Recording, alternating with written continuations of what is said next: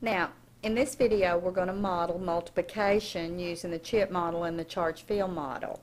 Okay, let's take an example. Let's zoom in here so we can see a little better. Okay, let's take an example like 2 times negative 3. Alright, so this says take 2 rows of negative 3. So if I used my chip model, okay, then I'd have negative 3 and I'd have 2 rows of it.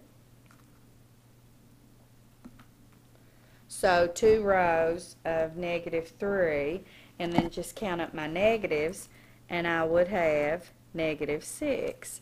And if I looked at the charge field model, I would have 2 rows of negative 3, which would be 1, 2, 3, and 1, 2, 3, and then I count up my negatives, and I would get negative 6. Okay? I could have 3 rows.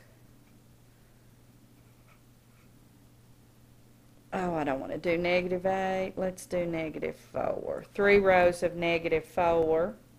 So I have 1, 2, 3, 4.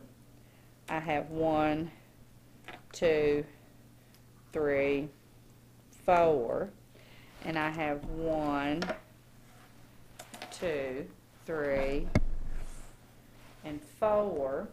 And when I count up those negatives, I have negative 12. And the same thing here. I have 3 rows of negative 4.